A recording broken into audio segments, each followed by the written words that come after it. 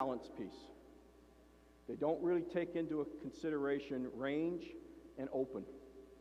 So if I just do a classic shooting drill, Martha, go down on the wing. Abby at the foul line. I'll go right around the basket.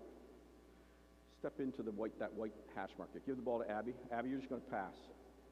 Pass to her and shoot and just be a rebounder. Okay? Now, just keep going.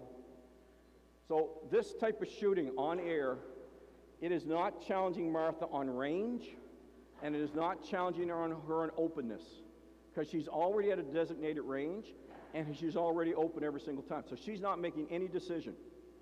There's no decision making to that shot. There we go. Okay?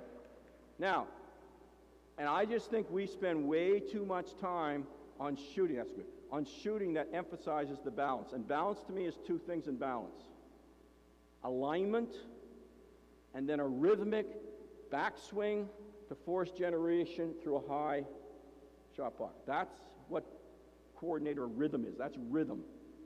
So there's two parts to balance. It's your alignment and your rhythm. Very important, don't get me wrong. But just as important is range and openness. Am I in my range, and was I open or not? And I'm trying to develop world all-stars. For a world all-star, if I was shooting and she is that close, I should still be able to make this shot because her hands are down. But yet I would guarantee most of your players, oh, I'm not open. But if her hands are below the ball, I'm open. And at a world level, you put your hand up, that's still open for a world all-star. You've got to make some of those shots. But if you never allow them to practice that, and they only think this is open, we'll never develop great shooters. Never. Because they never get to make those decisions about what was open or not open. So we're going to look at how we start to build this up. So I'll use you two to demonstrate. We did this last night. Come on over here, Abby. We're going to work on off the dribble, and you'll see why in a bit. What's your range? Show Martha where you're going to shoot your pull-up. Go tell her where your pull-up's going to shoot from. So the elbow. So just know that she's probably going to be a step inside the three-point line. So you start in there. Back up some. So she's working as a guard. She's dribbling up into her pull-up. Martha is contesting just short for now. There we go. So all we're working on is the contested piece of the shot. So she's shooting against a contested person. I like to use shots off the dribble because I find it easier for younger players to develop rhythm.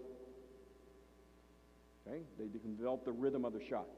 So, everybody understand what you're doing? And then you just switch. You would switch. Yeah. So she knows where you are. You're a guided defender.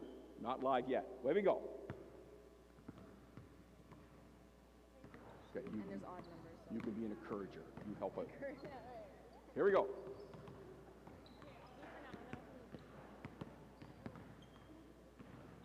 Now, I would have worked on some alignment, how we're going to have our hands, our body position, but I want to see the rhythm of their shot. That rhythm of that backswing, force generation through a high release point. And stop. Now, we are working for Brads. What is a Brad?